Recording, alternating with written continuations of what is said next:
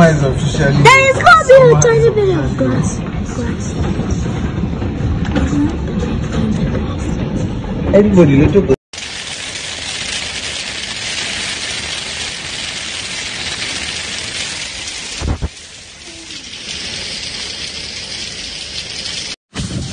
All right, this is Ken Carroll right now. We've got key and bigger size hail. Everything on my deck has been blown to that end of the deck. And it is howling.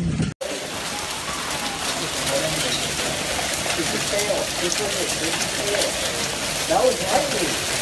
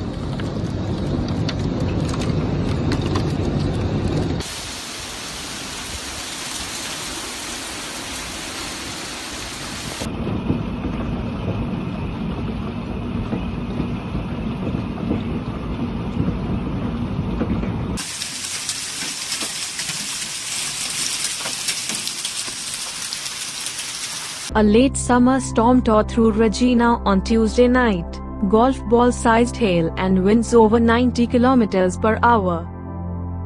According to a preliminary report from Environment and Climate Change Canada. According to the report, Regina saw wind gusts as high as 93 kilometers per hour and hail as big as 4.5 centimeters.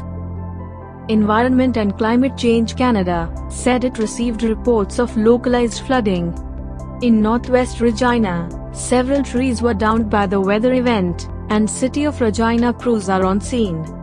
The northwest part of the city had the most rainwater that came down, and there was some localized ponding and flooding in the area, said Curtis Donny, the City of Regina's Director of Water, Waste and Environment at an update Wednesday. The power is out in Regina's northeast, and Sask Power is working to reconnect residents in the area.